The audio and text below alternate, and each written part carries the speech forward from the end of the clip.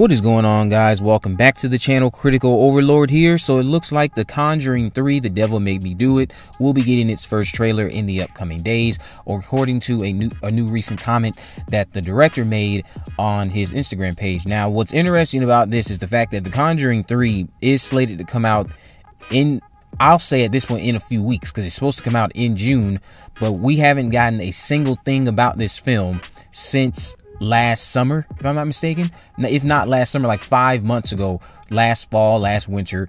And it's just kind of ridiculous that nothing has come out. And I'm kind of just noticing this. They have done a horrible job marketing this film. Unless somebody has seen something that I was not made aware of, I have not seen any type of hype or attention being drawn to this film, and that's not making me very positive about it. I am looking forward to it, but it's just with the movie coming out in June and we're getting a trailer in a few coming days, it's kind of concerning to me. But here's the comment that the director Michael Chaves had to say, or Michael Chaves, however you pronounce it. He had a post. This was under the most recent post that he has on his page of The Conjuring 3. And someone asked him or stated that we need a trailer, and I guess he replied, and then someone followed up and stated, so I believe April 27th is the date. Thank you for updating us. And then he replied, so soon you can count the days on two hands. So I guess the dates are kind of the comments are actually out of order in a way. He replied first, and then they replied second. So he's saying that the release of this trailer is so close, we could count the days on two hands. Now, if we can count the days on two hands, it's either 10 days or less that we should be expecting this trailer. If I'm using my brain logically with what he's saying, it's so close, you can count the days on two hands.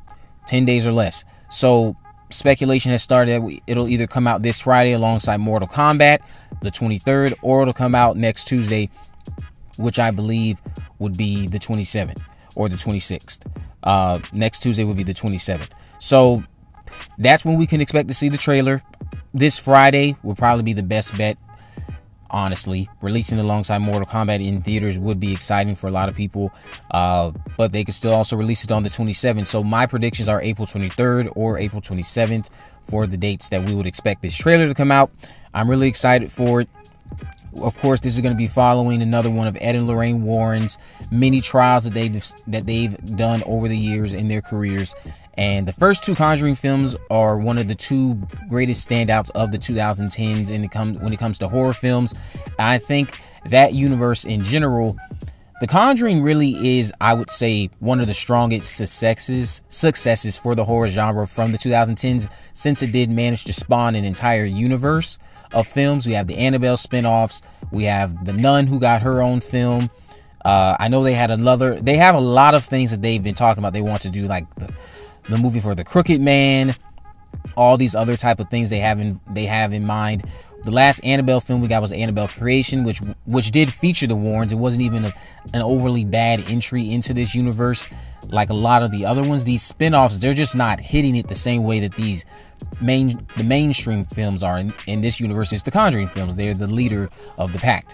So I'm hoping The Conjuring 3 lives up to whatever we have gotten in the past, because the first two films, like I said before, they are amazing as far as I'm concerned. There are only a few critiques that I have with them, and other than that, the only concern I have with this movie is it's coming from the same director who directed The Curse of La Llorona, which is also another shared film in this universe. Another film in this shared universe, rather. But that movie in and of itself, I had a lot of problems with the script. Not necessarily a problem with the acting. I thought his direction was a little flat. Never really felt he had some moments where he was creating suspense, but it was just intention and trying to make the film scary, but it never really hit well with me. I thought it was void of a lot of certain aspects that you see in Conjuring films. A lot of jump scares, of course, that could be predicted right off the bat. So just the usual cliches that you would expect. So I'm hoping that he delivers in this film. And of course, I hope he has a even better script to work with. We know that the original two films were directed by James Wan. James Wan, we know, one of the two people who we first got introduced with that incredible debut with Saw from him and Leigh Whannell. So James Wan, sad to see him not in the director chair for this one, but hopefully The Conjuring 3 The Devil Made Me Do It is another exciting outing for the Warrens, and hopefully this is something that compares to the first two. I'm gonna say this probably won't be as good as them, but hopefully it's not a complete train wreck like most of the films in this shared universe. I'll just say that. Annabelle Comes Home, which was, I misspoke earlier. Annabelle Comes Home was the most recent film. Annabelle Comes Home and then Annabelle Creation, those are the two strongest Annabelle films. So hopefully if they ever do any more Annabelle films, those are good too.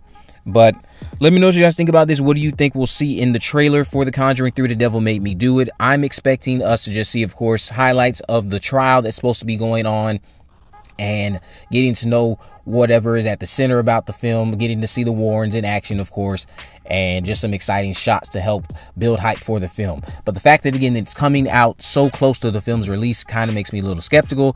Let me know what you guys think about all this down in the comment section below. If you haven't already, make sure you subscribe, turn on post notifications, never miss a video. In the description, I have links to my social media accounts, my Facebook, Twitter, and Instagram. You can message me there, of course. Let me know any movies, news, or reviews you would like me to cover in the future. With all that in mind, guys, I will see you in the next video.